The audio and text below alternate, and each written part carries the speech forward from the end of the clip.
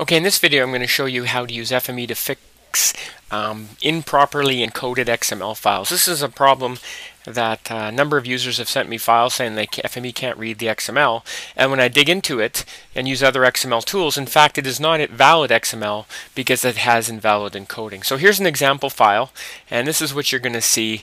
One easy way to check it is just with IE, but Xerxes and anything's going to give you a similar thing. You know, you open it in IE in this case, and you scroll down, and you see at the bottom here it says invalid character is found in text content, and that's something that, as I said, I've seen several times. So how do we fix that? Well, there's a very simple workspace I've put together that enables this to be fixed very easily.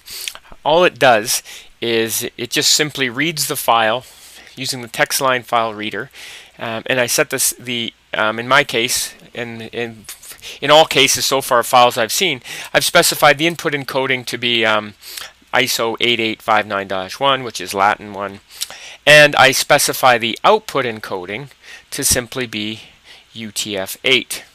And then I say write the UTF-8 byte order mark, and that's it. So I've set this one up to read that file, and it's going to write a fixed file, and so it's a very simple one, just reads the whole file at once, takes almost no time.